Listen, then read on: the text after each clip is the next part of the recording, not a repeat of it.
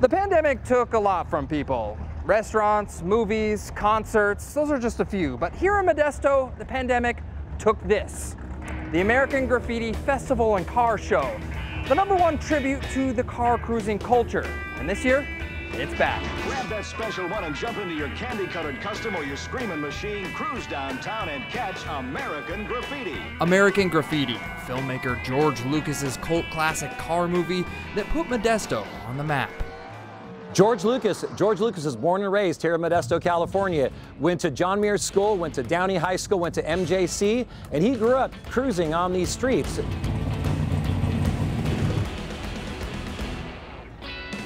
Before video games, Facebook, and the internet, teenagers used to cruise the streets in their hot rods for fun.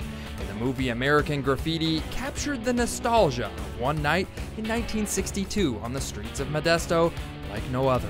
It was a great night, great music, a little bit of high school, a little bit of cars, a little bit of drama. Nearly 50 years after the movie's release, the cars, the music, and the cruising are still celebrated in Modesto. In the early 2000s, the Kiwanis Club started the annual Classic Car Parade. Today, the event turned into a month-long festival known as Graffiti Summer. You know, American Graffiti speaks to so many different people. Chris Murphy is the creator of the historic cruise route, a map that allows current-day cruisers to drive the same route as the movie.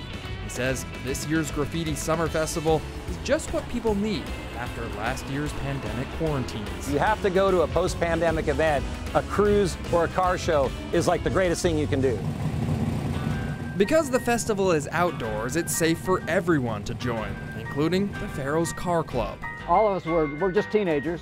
We're interested in cars and girls. Daryl Weidel was not in the movie, but he says George Lucas loosely based some of the characters in the film on the Pharaohs. He was best friends with one of our members. The Pharaohs may have depicted car culture in the 1960s, but today, Graffiti Summer is meant to showcase Modesto's car culture in every decade. Young people who moved here, people who are relocating, they go, yeah, Modesto's a cool place. We've got a story. It's all about authenticity.